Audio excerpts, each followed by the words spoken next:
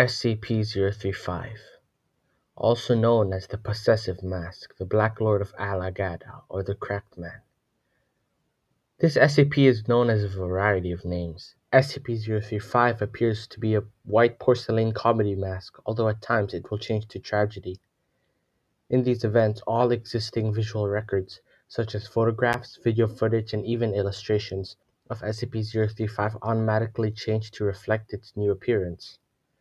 A highly corrosive and degenerative vicious liquid constantly seeps from the eye and mouth holes of SCP-035.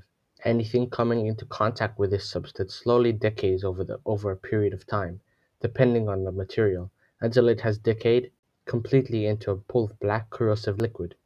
Glass seems to react the slowest effects to the item, which is why it's the material of the SCP's containment chamber.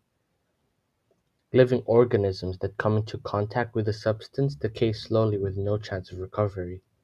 Origin of the liquid is unknown. People within 1.5 to 2 meters or 5 to 6 feet of SCP-035 experience a strong urge to put it on. When SCP-035 is placed on the face of an individual, an alternate brain pattern from SCP-035 overlaps that of the original host, effectively snuffing it out and causing brain death to the subject. The person then claims to be the consciousness contained within SCP-035 being possessed by this SCP. The bodies of these so-called possessed subjects decay at a highly accelerated rate, eventually becoming little more than mummified corpses.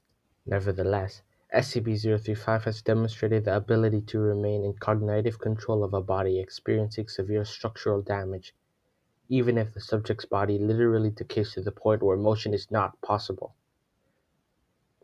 It is also noted that it has no effect when placed on animals.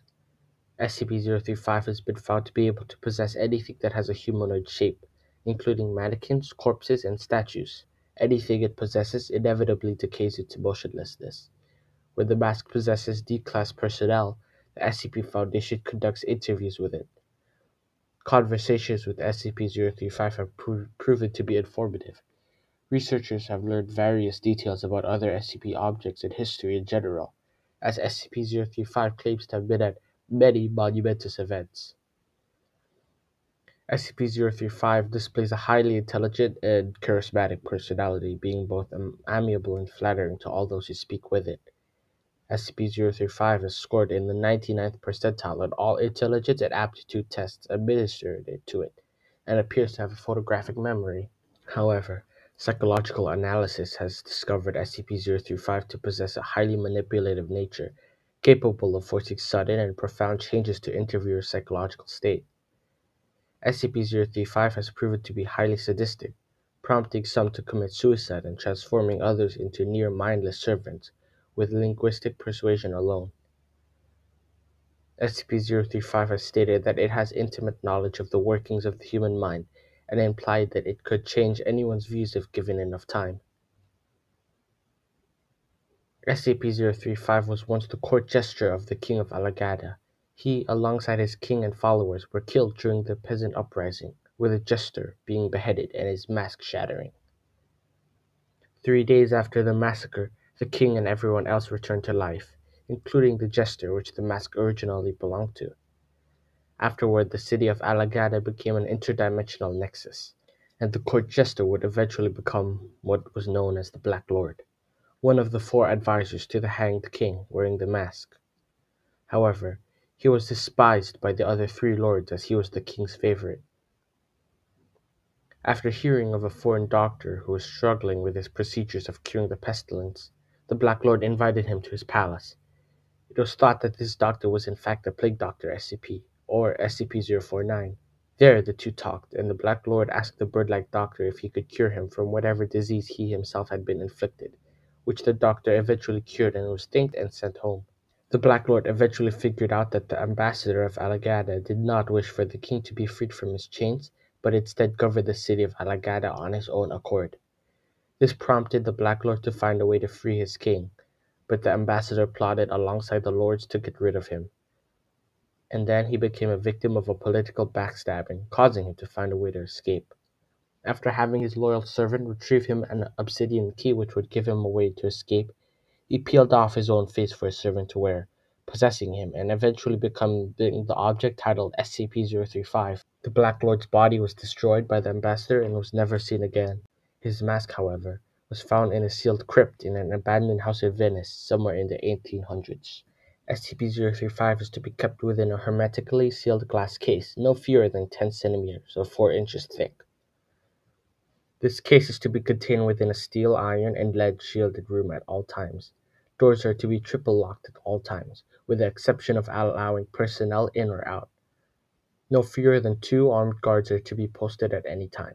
Guards must remain outside at all times and are not allowed within the containment room under any circumstances. A trained psychologist is to remain on site at all times. Research personnel are not to touch SCP-035 at any time. SCP-035 must be moved to a new sealed case every 2 weeks. The previous case must be disposed of via SCP-101, as it shows no adverse reactions to SCP-035's corruption.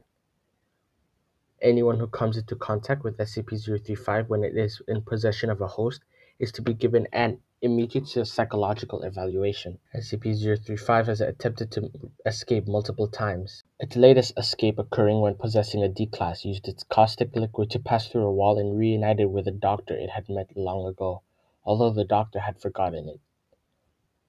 As its host body began degrading, 035 told the doctor on how it had helped him perfecting his cure, and pleaded him to use the cure on a female D-Class it had brought along. After SCP-049 eventually remembered their encounter, he performed his procedure on the D-Class, which resulted in her body not being affected by 035's ooze, thus making it its perfect host. Then the 2 SCPs managed to escape from the Foundation's site. Luckily, it was recaptured, and following this incident, the High Command denied 035 its host privileges, leaving it in permanent containment.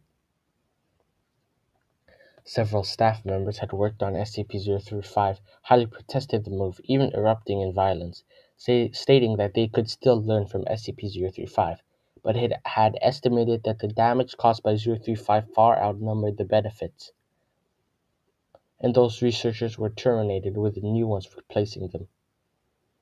Because of SCP-035's property of causing morale damage to individuals near it, the new researchers working on it were forced to undergo therapy. During its containment, the walls containing it began secreting a similar corrosive substance mixed with human blood, damaging the walls, while forming strange patterns. After analyzing these patterns, it was discovered that they were phrases written in various languages such as Italian, Latin, Greek, and Sanskrit, along with depictions of ritualistic sacrifices. The glass containing it would also occasionally shatter, which in times resulted in 6 casualties and 3 fatalities. Because of these incidents, it was decided to coat the inner and outward walls of SCP-035's containment cell with SCP-148, a metallic substance which blocks or otherwise hinders extrasensory mind-affecting properties of living organisms in proximity to it. Although it was successful in nullifying 035's effects outside its containment, it appears to have concentrated its effects, creating a greenhouse effect inside its containment. As when personnel entered the containment, almost immediately their electronic devices ceased working, and they began experiencing migraines, hearing whispers and laughter, seeing blurry apparitions, and blood pouring out of their eyes, nose, and mouth before going mad, speaking Greek and Latin, despite having no previous knowledge of the languages, and lashing out violently to others. The cell walls were eventually completely covered in the substance, with appendages coming out of the new mixed blood. It was eventually decided that in the near future, SCP-035 would be moved to a new containment cell. Its corrosive substance was tested with various SCPs such as SCP-151-D, an albino boy with a furred tail and psychokinetic powers, who was disintegrated by SCP-035 substance, but reformed himself hours later. On another test, a D-Class wearing SCP-1131-J, a tinfoil hat which protects its wearers from cognitohazardous entities, entered 035's containment and felt no urge of wearing 035, nor was affected in any way by the mask. And at that moment, 035's grin turned into a frown. Following the test and the interview, it became less cooperative than usual, as it felt bad after being defeated by a tinfoil hat. In the present, SCP-035 is still under the containment of the SCP Foundation with rigorous containment procedures in place.